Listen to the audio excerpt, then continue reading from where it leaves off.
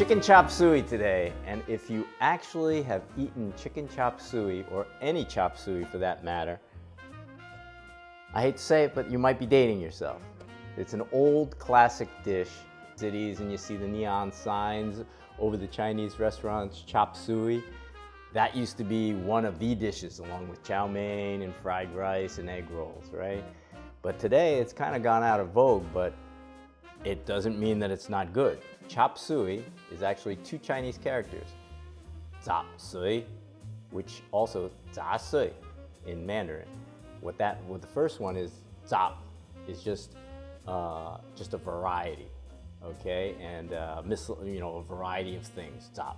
And then suey means, broken or miscellaneous or variety of things. So zaap suey together means just, hey, whatever you have that's laying around, that's all that you gathered together. So that's why I also like to call it a fridge clean out dish. So whatever you have in there, today we have snap peas, or you could use snow peas, celery, we have mushrooms, we have carrots, some bok choy. You can use anything in your fridge. If you've got some red bell peppers, you like green bell peppers, you want to put some broccoli in it, Napa cabbage, bean sprouts have traditionally always been there. In the restaurant, we used to use bamboo shoots, water chestnuts, and that's exactly what the dish is, zaap suey. And the same thing with the meat. Today we have velveted chicken, but you could use pork. Maybe you have some beef left over that you can slice up, that's cooked even, like a steak, or like a roast beef, like a rotisserie chicken maybe, and you make your chop suey. The anchor for all this is going to be the sauce, and then you've got a little garlic. In the days, let's say in the railroad days, where there was a cook cooking for a crew of Chinese, and what does he cook? He wants to cook whatever he can grab together. So he's got his soy sauce, his main sauces, and aromatics like garlic and ginger or what have you, and then he'll throw that together, and then the guys would say, hey, what's for dinner tonight? The guy would say, zaap suey, just a variety of stuff together. It's like, oh, okay, I got you. As long as we got rice and a little bit of something from the wok, we're good. So today I'm gonna show you how to make it. Real quick, super quick. Let's go to the wok. As usual, I always say you gotta get your setup, your mise en place, whatever you wanna call it, and you have everything at arm's length, everything ready, just like we showed you before. And this has been velveting and marinating, so this is going to be very moist and tender, which is why we velvet. We don't velvet with baking soda, remember that. You can check my post on how to velvet chicken, because I think it changes the characteristic of the chicken a little bit too much, and it doesn't need it, unlike beef. So first sear the meat, take that out, and then we're going to cook the dish, and in no time we're going to be eating chicken chop suey. Now you see this little bit of smoke is starting to come up. So I'm going to coat the wok, a little oil, and our chicken is a little bit wet because we put a little bit of oil in the water in the marinade, because we want to keep it moist. So you want this super hot as you can get it, actually, because once it hits the wok, you'll see it's going to cool things off. Now what you want to do, spread it in one layer. So I'm just letting it sear, and then I'm gonna turn them over, get a nice brown on here.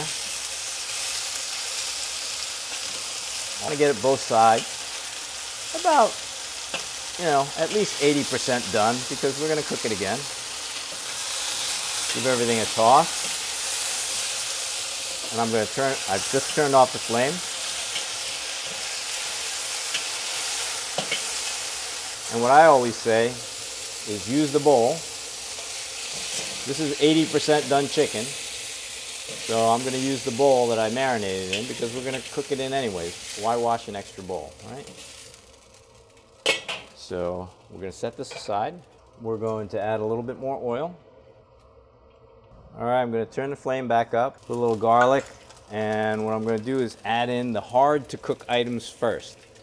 So we don't want to add those tender peas in, but we do want, since we're using celery, that can take some heat and take some cooking. Mushrooms also. Got it on medium-high heat.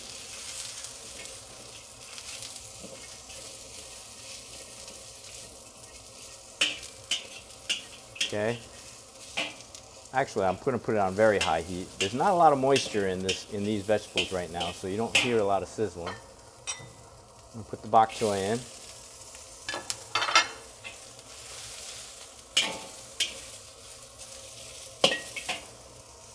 And add in some shaoxing wine.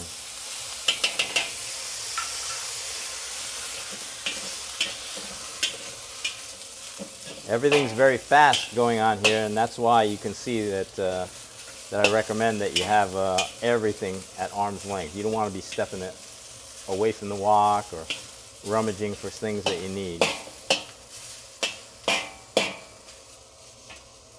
So next, I'll add these snap peas or snow peas. They cook relatively quickly. And here, okay, I have my sink close by. I'm just going to add a few drops of water because these vegetables have been sitting for a while and they've kind of dried out a little bit, which is nice because you're not going to get too soupy, things too soupy. Now I'm going to pour the chicken in with all the juices.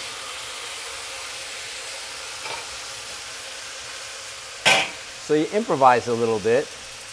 If the wok looks really dry, just spritz it with a little bit of water, add a little bit more wine, either way, to keep things moist. If it's a little wet, make sure you have the heat cranked up. Okay? So what I'm going to do, as we always do in wok cooking, put everything towards the middle, right? So the sides superheat. Now I'm going to put this sauce in next. I'm just going to pour it right in. Just make sure that we have that I get everything from the bottom, all the sugar, anything that is settled.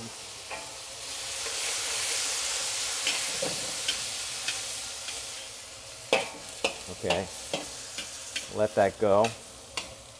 Pile it up, and we're going to let it heat up. Now while that's heating up, I've got my cornstarch slurry, and it's settled into a solid.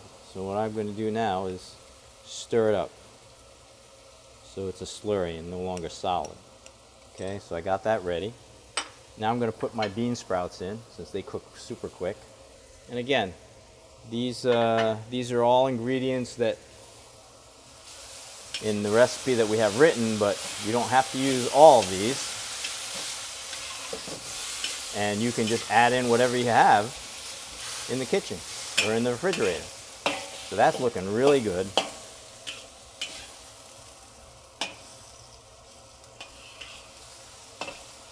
And now some water is going to start to come out of the vegetables. If your wok is not as hot, you might have more liquid in there.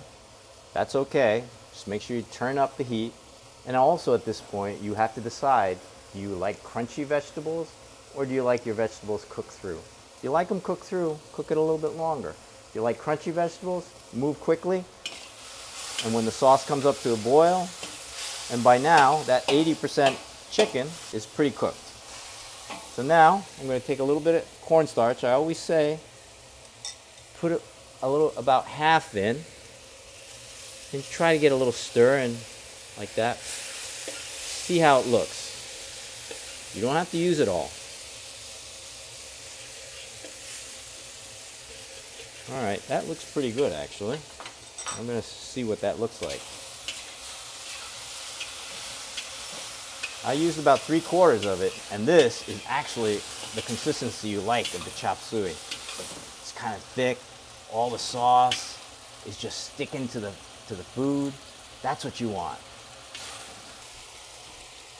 Turn off the flame now so you don't have to rush. Get your plate,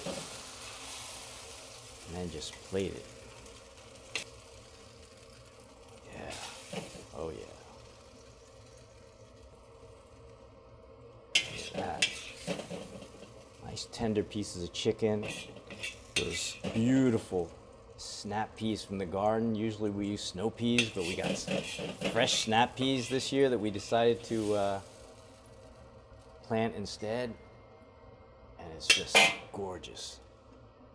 Look at that. Chicken chop suey. A lot of other tasty things out there, a lot of Sichuan food. a lot of specialty dishes that come from mainland China, and that's probably why this has gone out of vogue. But look how easy that was. Once you get your chopping skills and your prep skills down, and you set everything up, look at this. Look at this afterwards, this mise en place afterwards. Just empty bowls. We used everything quickly, at arm's length, and this dish should already be at the table, and then served with white rice. And then later on, you come, you pile everything into the sink or into the dishwasher, and you're all set. Come on, let's go eat. Let's get some rice. Okay, Mama, you're on. Put away your computer. I am.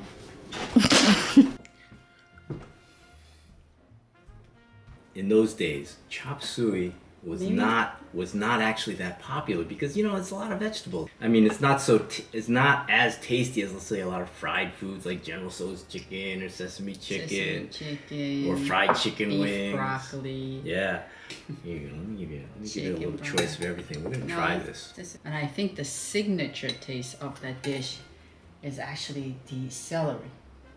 That's correct. It was celery and onions. Celery that's really stood out.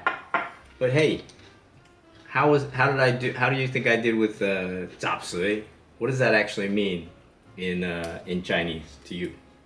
Zaap suey is another word is sap gum. So it's like odds and ends, assorted, whatever you got, kind of thing. That's why I call this a fridge clean out. Wow. This is good.